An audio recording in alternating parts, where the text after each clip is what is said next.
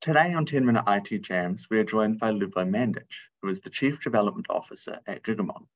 As a leader in deep observability, Gigamon helps its customers to get the most out of their cloud, security, and observability tools across hybrid and multi-cloud environments to ensure they are in the best position to protect themselves from threats.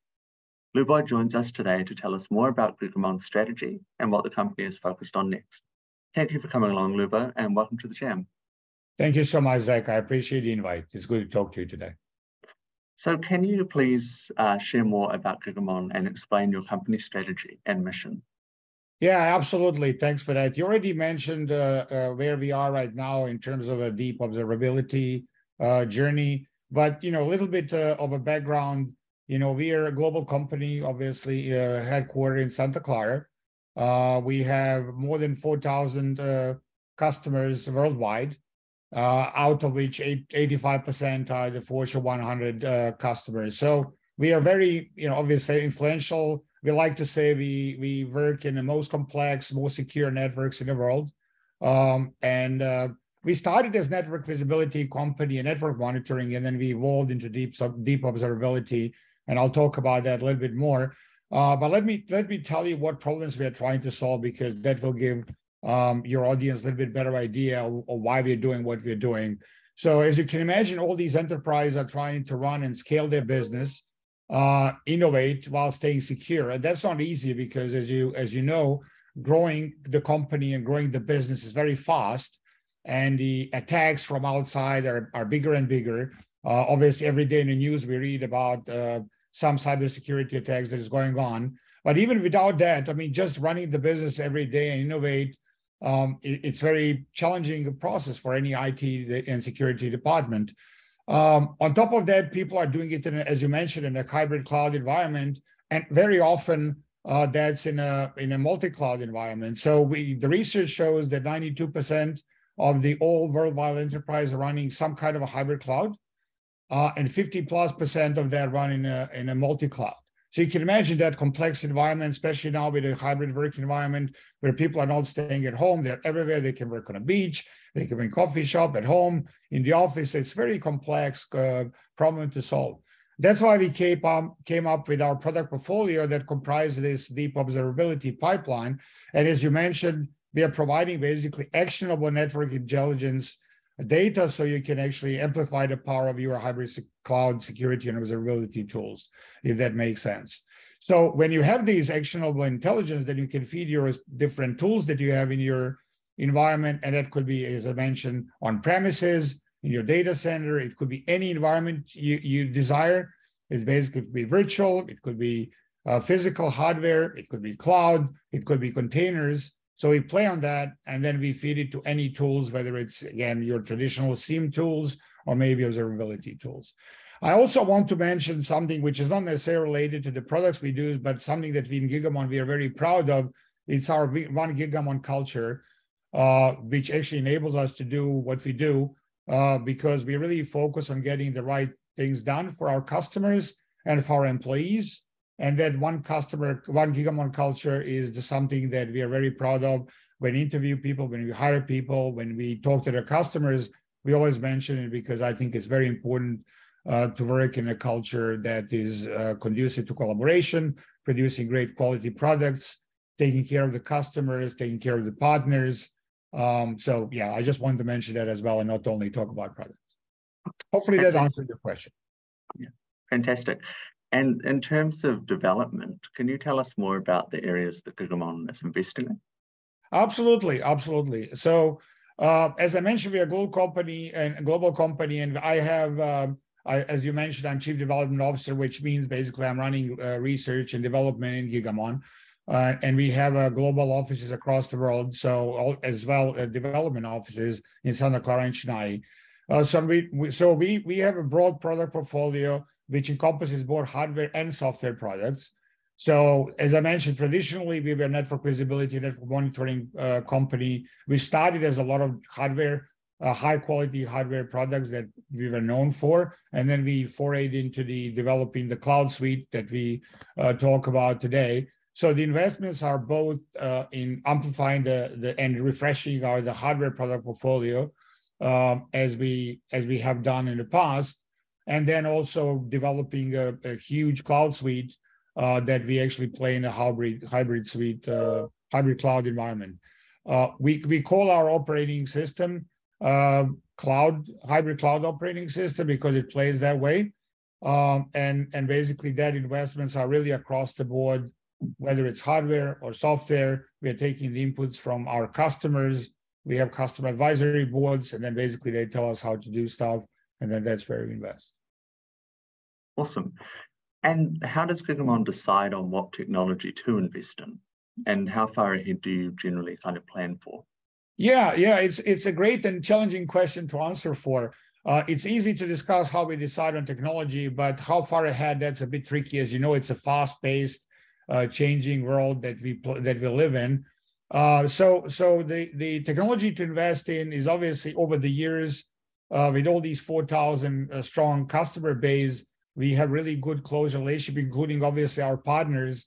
And then we look into what's going on in the world, what are the needs of the customers, where they are going, and how far ahead they're planning, what their journey is, what their digital transformation possibly is. So we kind of, based on the input of the customers, then we decide on what we are going to do. Typically, we have 3-year plan and 1-year plan. 1-year plan is basically just, obviously 1 year, what we're doing. And then 3-year is more strategic, looking ahead, what the world trends are. We also partner with the research agencies that basically tell us what's going on in the world. And that way we decide what we do. Of course, as I mentioned, it's a fast-paced changing world. So we get some requests that come in, and then we accommodate and prioritize and make sure that we can satisfy our customer. But typically, as I mentioned, 3-year longer-term plan, and then 1 year kind of more specific, detailed plan of the action for the year. And by the way, US fiscal year is calendar year as well, just kind of to mention for your audience, because I know it's different in Australia and New Zealand. Yeah. And in terms of investing in the deep observability pipeline, can you tell us more about that? Yeah, it's an interesting area. So the how to best describe that is we are, as I mentioned, providing this actionable network items. So if you think about it, how that pipeline works is you have the environment, whichever you're playing in. As I mentioned, it could be a virtual environment, it could be a physical data center, it could be containers, any environment, cloud environment. So you basically take the data that's coming in your network, and it could be as big network as you want. As I mentioned, we serve some largest networks, whether it's federal governments of the world, banks, hospitals, service providers. So you can imagine these guys deal with a lot of data that needs to be consumed and obviously keep secure. So you take that data, and then basically you aggregate data, and then you forward through our, what we call deep observability pipeline, where we have a lot of smart processing going on so that we can give to the tools the data that they need, whether it's a security or monitoring or any kind of use case that our customer can do. So the reason why this is important is that Puckett is really source of truth, right? So in the cloud, typically people relied on a MELT data, and MELT is abbreviation for measures, events, logs, and traces, which is really a great source of the information. However, what's missing in that stack is basically the packets, and hence the word deep, because we are going to deep into stack, not only relying on MELT but also relying on the packet. So hopefully that explains for your audience. Yeah. Fantastic. And why is the deep observability pipeline crucial for hybrid cloud users? Yeah, I mentioned at the beginning, companies are running fast, they're innovating, and just following that, obviously, and staying secure in that environment is really challenging, right? So typically in a past, before Gigamon started, companies would build network, and then visibility and observability was afterthought in a way. And you would kind of fit it backwards into what was going on in the networks. These days, while you're growing, you have to see what's going on, and that's where this deep observability pipeline is working really well, because at any point in time, while you're adding your scale to your network, then you're basically adding the visibility and observability to the network. And again, the hybrid cloud importance, as I mentioned, 92% of the global companies are saying that they have some sort of hybrid cloud. So that's just, it's a must, if you will.